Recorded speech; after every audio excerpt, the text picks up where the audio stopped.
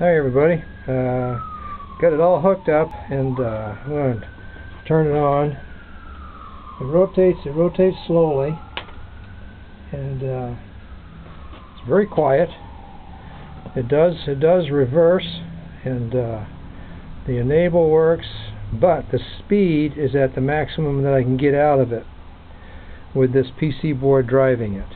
And I'm not sure. Something is, I've tried messing with a current limiting resistor, and something is really not allowing it to go with the 2 amps that the thing is designed for.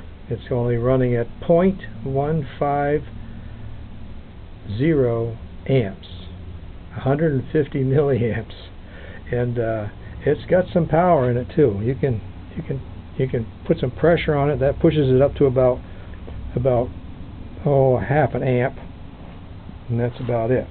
But it definitely has some balls in it. So with a little bit more, once I get my PC boards and get those up and running, and we'll see what the speed does with that, and I'll have much better control over the situation with my own board than this board surface mount. It's very hard to read the numbers and find the parts, and